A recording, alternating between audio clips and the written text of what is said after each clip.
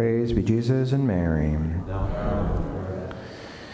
In today's gospel, our Lord explains to us the great value of the kingdom of heaven, that it is more valuable than anything in this world, or really anything that can be imagined.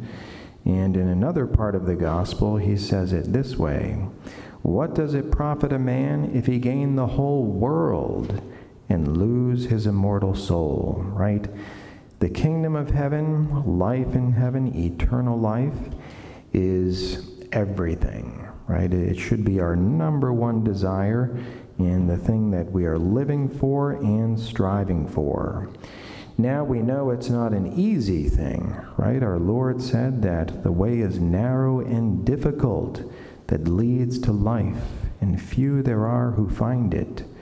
Yesterday, the church presented us with Saint Sebastian, the martyr, who was first shot with arrows and then recovered and then was clubbed to death.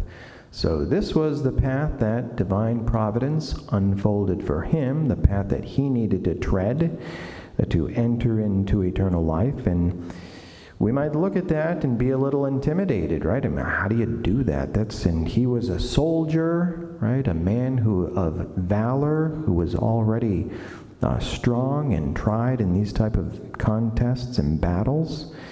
And so the church presents us today with Saint Agnes, right? We're talking about just a little girl. And the Roman Martyrology explains Saint Agnes in this way: 21 January, the memorial of Saint Agnes, virgin and martyr, who while still a young girl, some say that she was just 12 years old, offered to the city of Rome the supreme testimony of faith and consecrated the title Martyr of Chastity.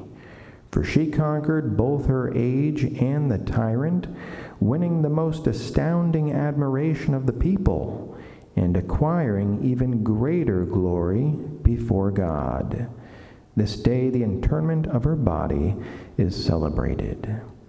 So there we have it, the example of a young girl who was able to shed her blood out of love for God and win the kingdom of heaven in that way. And so we see that it isn't the martyrs don't derive their strength from their own power, but it is from the grace of God, the gift of fortitude of the Holy Spirit.